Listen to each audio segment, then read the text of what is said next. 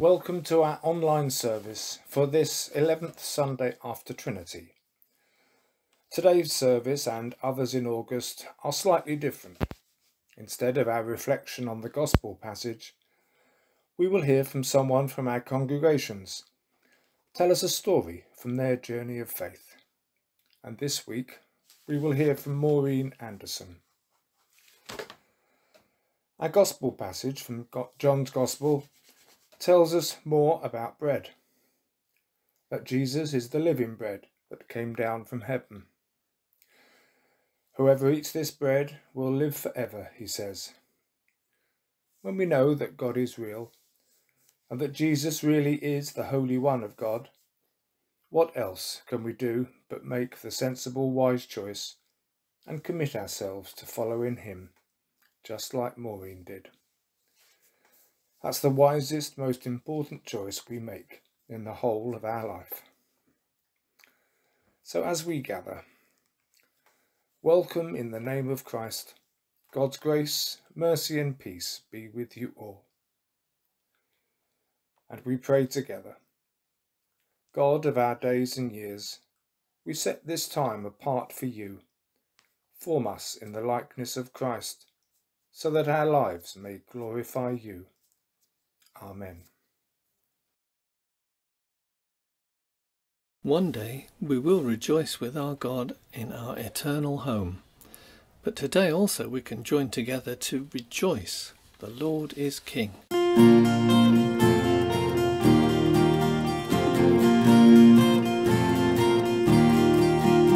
Rejoice, the Lord is King. Your Lord and King adore. Mortals give thanks and sing and triumph evermore. Lift up your heart, lift up your voice, rejoice, again I say rejoice.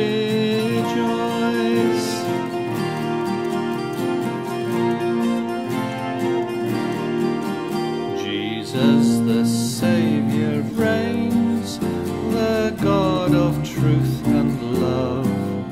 When he had purged our stains, he took his seat above. Lift up your heart, lift up your voice, rejoice, again I say rejoice.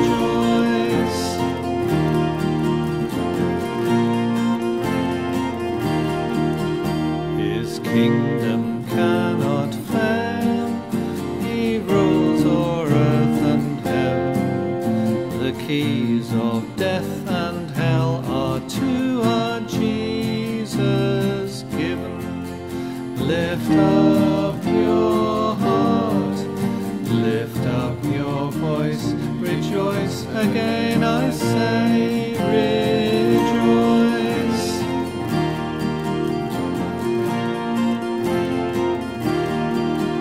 He sits at God's right hand till all his foes submit and bow to his command and fall beneath his feet.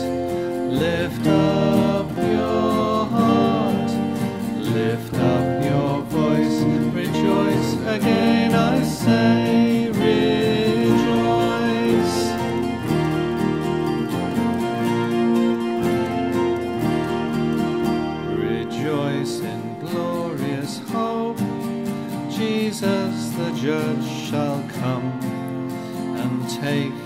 servants up to their eternal home. We soon shall hear the archangel's voice, God's trumpet call shall sound. Rejoice.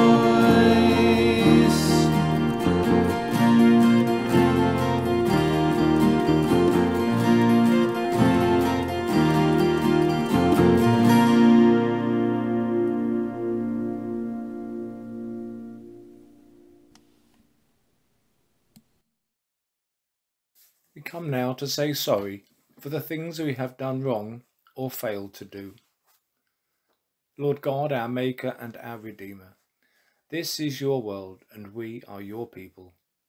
Come among us and save us. Lord, when we fail to trust you in all things, forgive us and help us to trust you more. When we complain that you have forsaken us, you have left us, abandoned us, forgive us and help us to trust you more. We choose to go our own way because your way doesn't seem to make sense. Forgive us and help us to trust you more. When we don't challenge injustice and instead accept things as they are, forgive us and help us to trust you more. When we keep asking for more signs, more proof, more of everything, forgive us and help us to trust you more. When we trust a little, then snatch it back, forgive us and help us to trust you more. May God, who loved the world so much that he sent his Son to be our Saviour, forgive you your sins and make you holy to serve him in the world, through Jesus Christ our Lord. Amen. We now hear our Gospel reading for today, coming from the Gospel of John and read by Peter. After a moment of quiet, we'll hear Maureen's story from her journey of faith, and this will be followed by music from Frida and Kathy. A reading from the Gospel of John, chapter 6, beginning at verse 51. I am the living bread that came down from heaven. Whoever eats this bread will live forever. This bread is my flesh, which I will give for the life of the world. Then the Jews began to argue sharply among themselves. How can this man give us his flesh to eat? Jesus said to them, Very truly, I tell you, unless you eat the flesh of the Son of Man and drink his blood, you have no life in you. Whoever eats my flesh and drinks my blood has eternal life, and I will raise them up at the last day. For my flesh is real food, and my blood is real drink. Whoever eats my flesh and drinks my blood remains in me, and I in them. Just as the living Father sent me, and I live because of the Father, so the one who feeds on me will live because of me. This is the bread that came down from heaven. Your ancestors ate manna and died, but whoever feeds on this bread will live forever. This is the word of the Lord. Thanks be to God.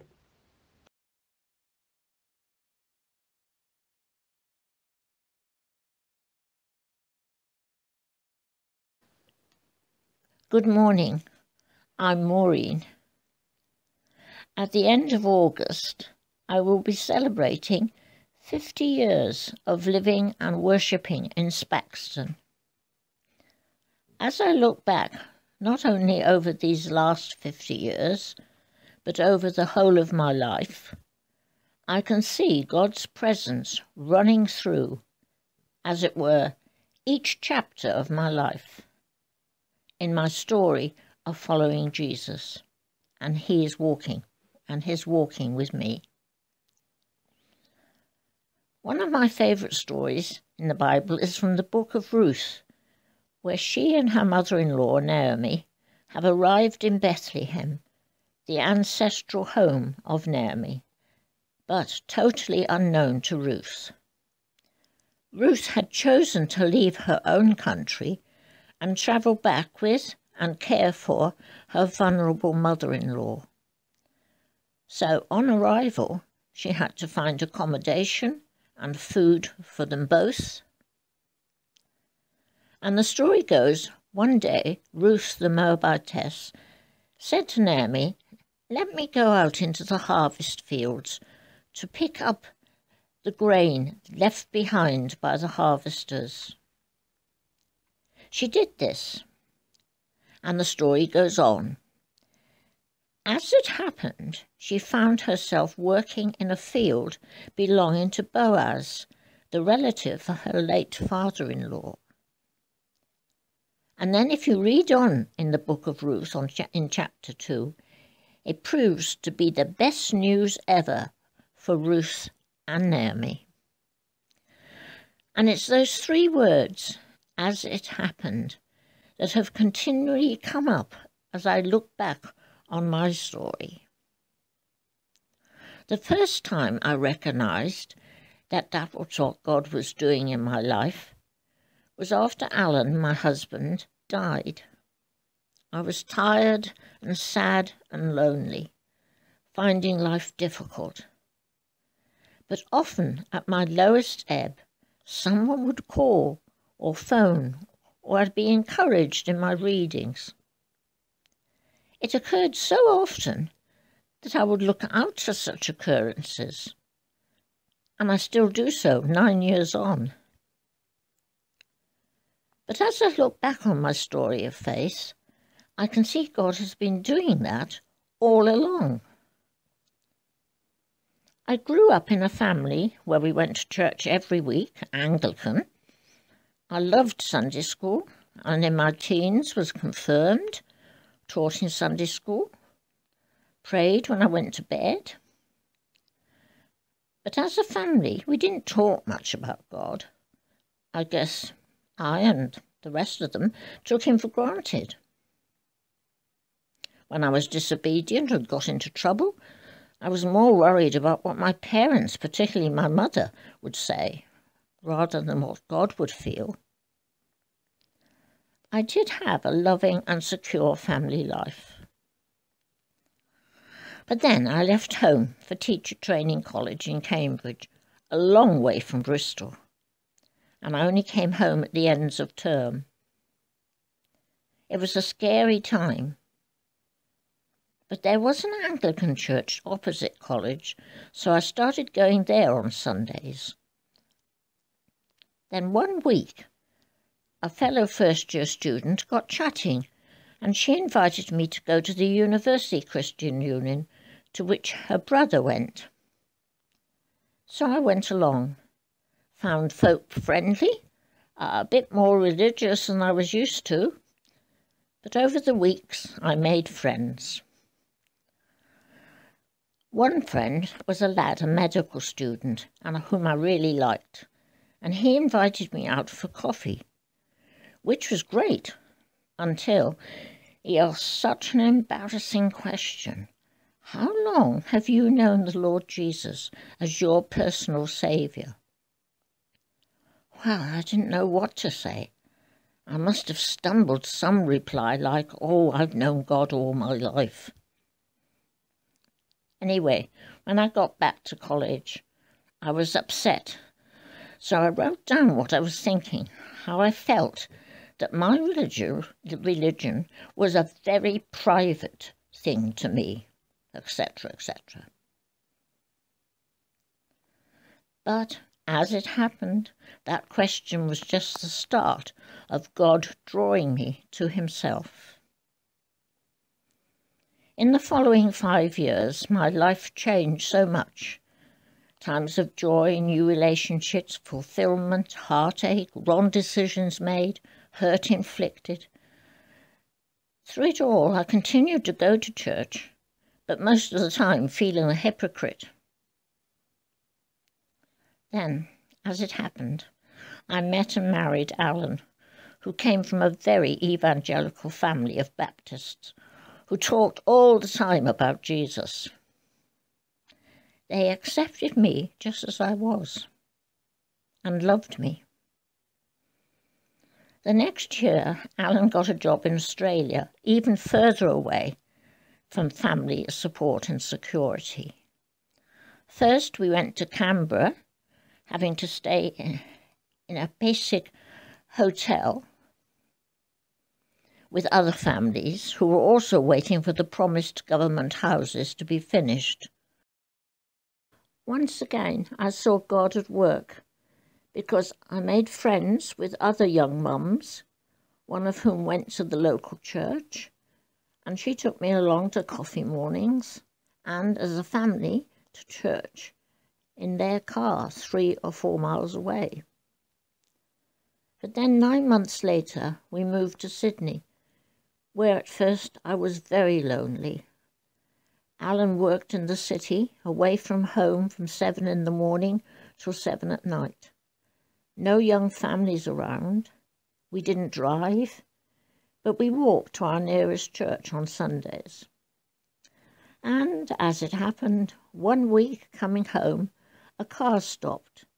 A woman called out saying that she'd noticed us before walking to and fro and wondered if she could help with transport at any time. And that was the beginning of a new chapter in my story. Alan got involved in the choir and youth work. My new friend took me to young mums groups, where once again there was a relaxed chat about Jesus, so much so that I was longing to know what made them so willing to share their thoughts and feelings and ups and downs and ask Jesus for help in praying with one another. It was then that a penny dropped. I remembered that question. Did I know Jesus personally? Did I have a living relationship with God? So one morning, I did pray, asking God to forgive me for running away from him, ignoring the unhappiness I caused to others, and would he accept me into his family? I believe he did, because for the first time in many years, I experienced peace in my heart. And he gave me the verses from John 10:27-30, in which Jesus says that no one who follows him will perish. No one can snatch them out of his hand. Well, during the following 7 years that we spent in Australia, I learnt so much about the love and faithfulness of our God seen in Jesus. But then my father died, and we decided to return to England before other grandparents died and our children would never know them. Thus began another chapter in my story, which will have to wait for another time. But in all of this, I want to thank God for his love and faithfulness and abiding presence. Psalm 139 is a constant source of comfort and challenge to me. To God be the glory, great things he has done.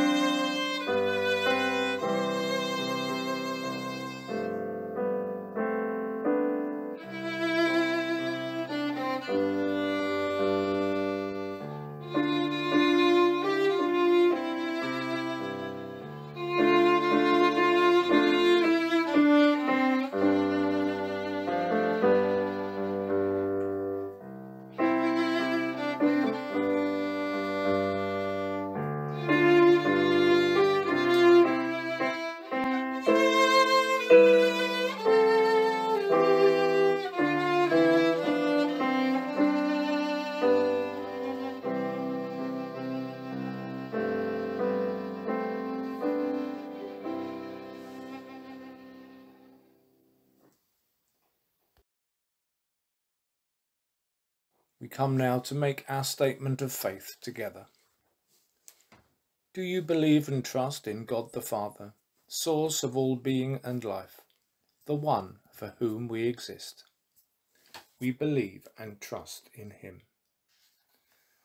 Do you believe and trust in God the Son, who took our human nature, died for us, and rose again? We believe and trust in him. Do you believe and trust in God the Holy Spirit, who gives life to the people of God and makes Christ known in the world? We believe and trust in him. This is the faith of the Church. This is our faith.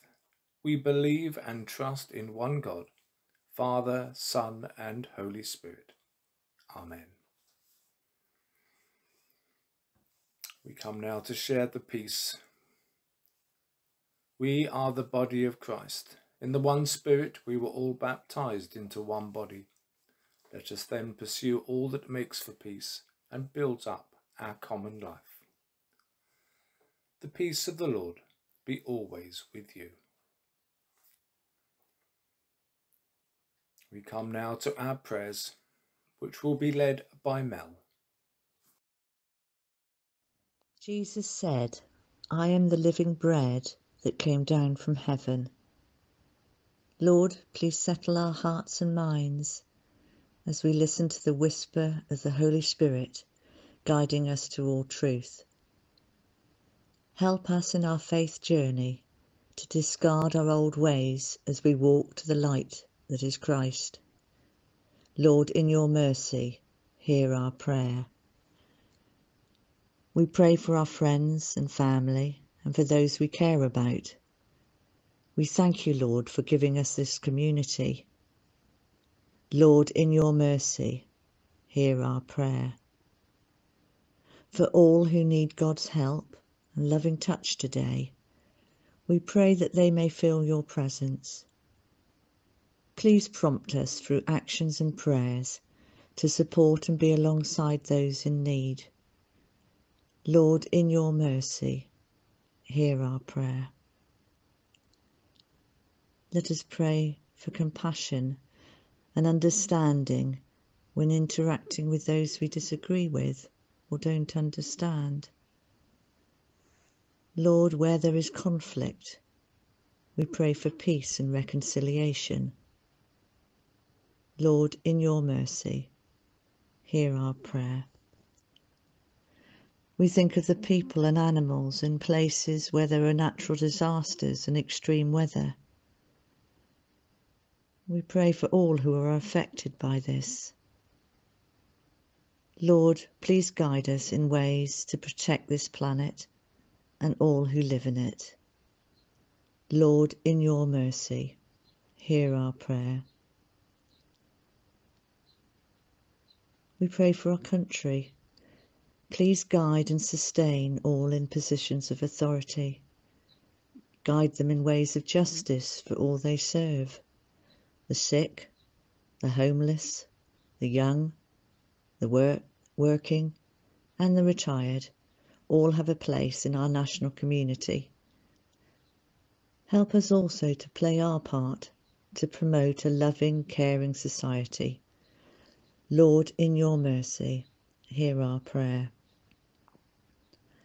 For all experiencing anxiety, we pray for peace.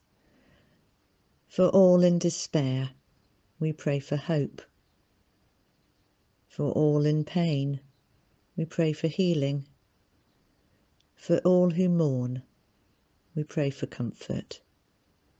Lord, in your mercy, hear our prayer.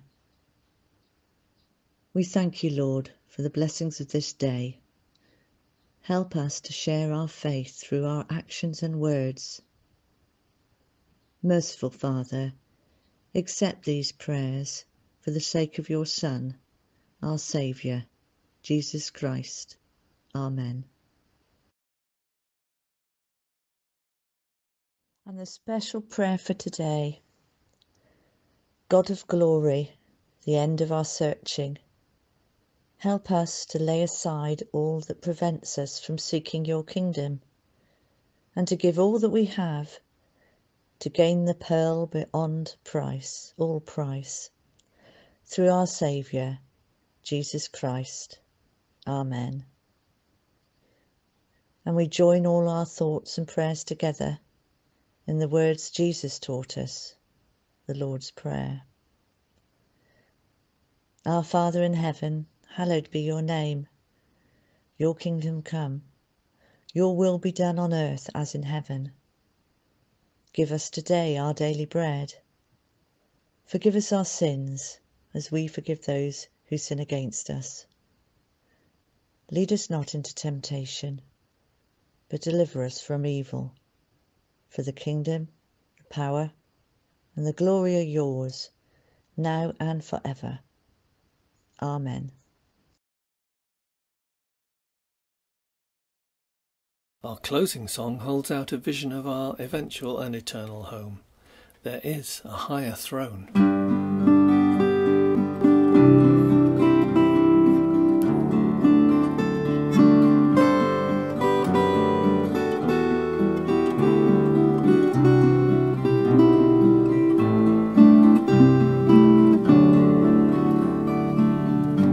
There is a higher throne than all this world has known, where faithful ones from every tongue will one day come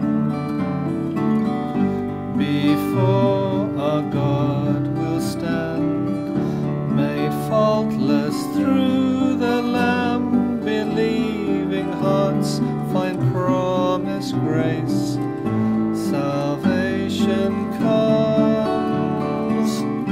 Hear heaven's voices sing, their thunderous anthem rings through emerald courts and sapphire skies, their praises rise. All glory, wisdom, power, strength, thanks and honor are to God our King, who reigns on high forevermore.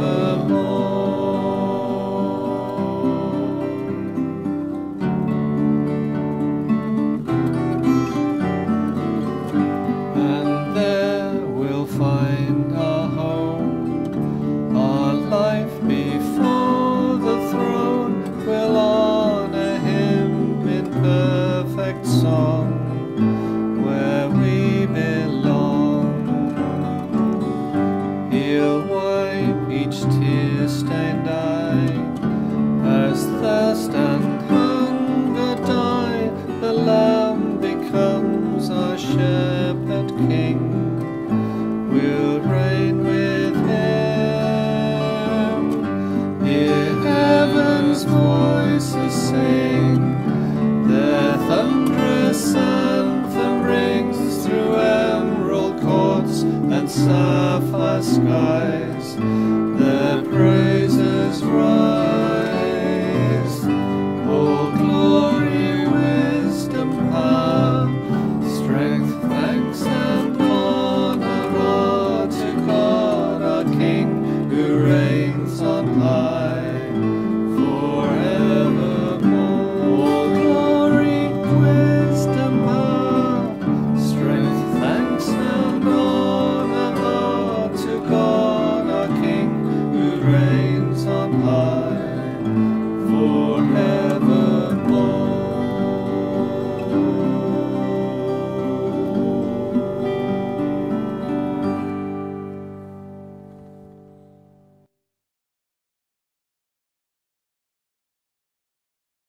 As our worship draws to its close, we pray together. God of power, may the boldness of your Spirit transform us. May the gentleness of your Spirit lead us. May the gifts of your Spirit equip us to serve and worship you now and always. And may the God of hope fill us with all joy and peace in believing, through the power of the Holy Spirit. and the blessing of God Almighty, Father, Son, and Holy Spirit, be with you and remain with you and all those you love and care for. Amen. So let's go in peace to love and serve the Lord. In the name of Christ. Amen.